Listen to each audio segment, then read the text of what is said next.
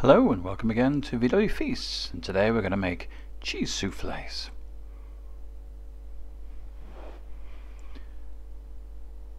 And of course for these you will need cheese, and here we're using a nice vintage cheddar, best we can find here, a little bit of mustard powder, some onion, cream and milk, flour, cinnamon, paprika, all sorts of spices, nutmeg, not cinnamon, nutmeg. This gives extra to the flavour. Here we're demonstrating our little whole nutmegs with the grater. So first of all you'll have to separate the eggs, the yolks from the whites, and there are various ways of doing this. You can buy bits of equipment, you can use the patented shell method here, or as the VW will demonstrate shortly, you can actually just use the hand method and just let the yolk sit in your palm and the white slip through your fingers. There you go, but you just want to make sure you have no yolk in the white. Then to the white we're going to whisk these up to soft peaks.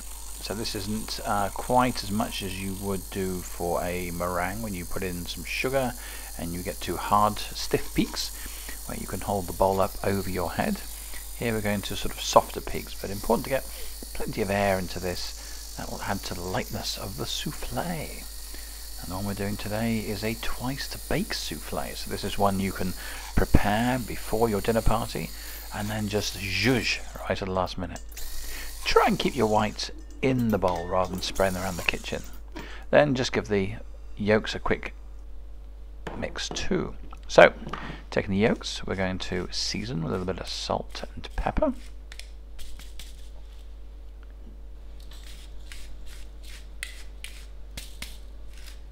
And then we're going to mix in that beautiful cheese, just get it stirred around.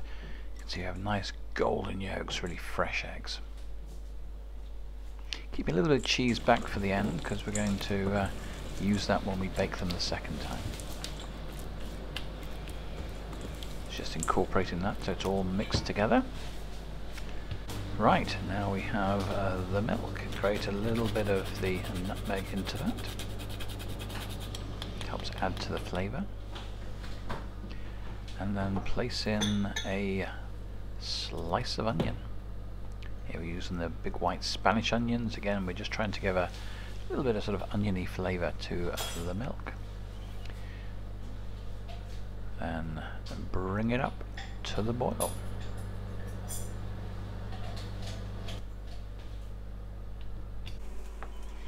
In another pan, we're going to add some butter, get that melting. As you can see, we've turbocharged the VW again.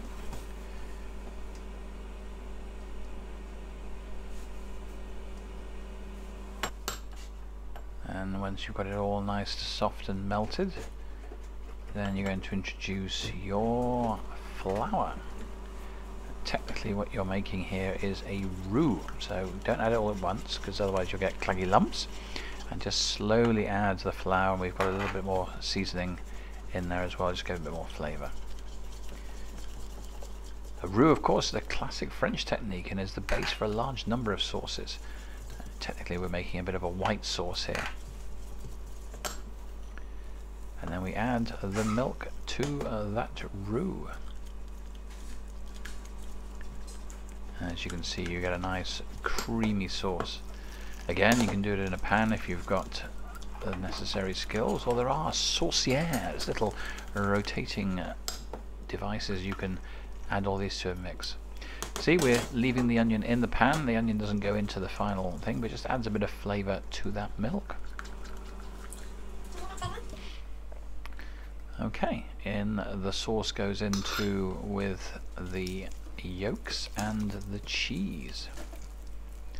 As you can see, we let it cool down a little bit, otherwise we are going to just cook the eggs. And we don't want to cook the eggs yet. Just end up with scrambled egg.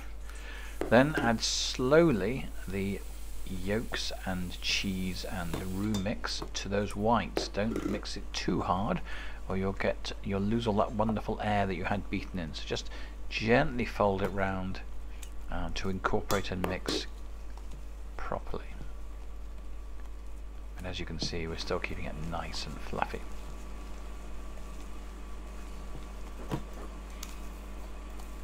And make sure you get every last bit of that lovely mixture.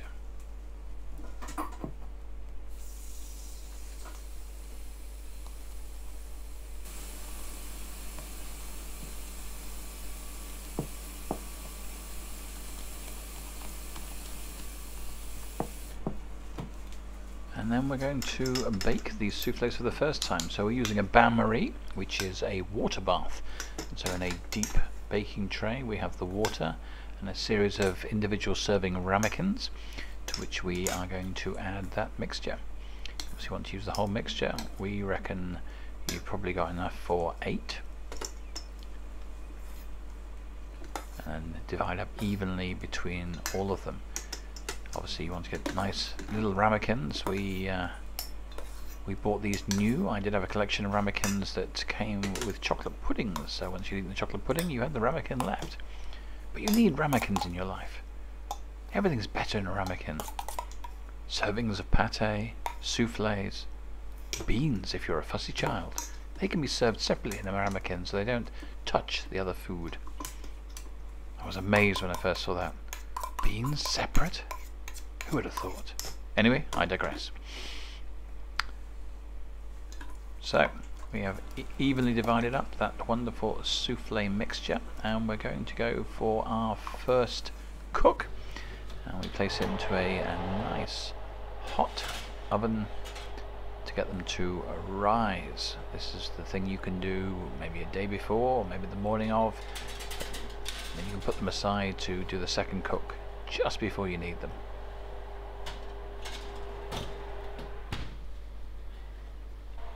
So after that first cook, you see they come out of the oven. They are wonderful and fluffy and risen. Don't get too excited, unfortunately, because they don't stay like this. If you're only going to cook them once, you have to serve them immediately and they stay nice and fluffy. But unfortunately, as they cool down, they go flatter. So don't be alarmed if you're left with something like this. But let them cool down properly. And you then add them to one side for when you need them. And we do need them now, so what we're going to do is we're going to gently ease the souffle out of the ramekin, remembering that we've buttered these ramekins beforehand just to make this extra easy. And we're going to do 2. So 2 souffles just onto our beautiful little individual baking tray. To that we're going to add some cream, because it's not rich enough already.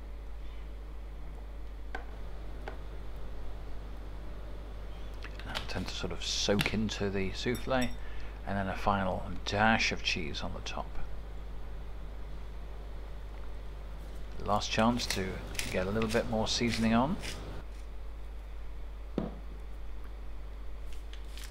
Salt and pepper. And then back in the oven and ready to serve straight from the oven.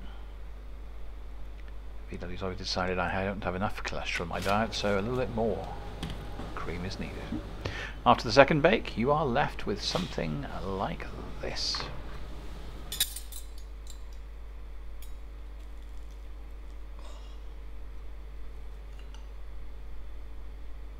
Beautiful and fluffy, lovely and cheesy.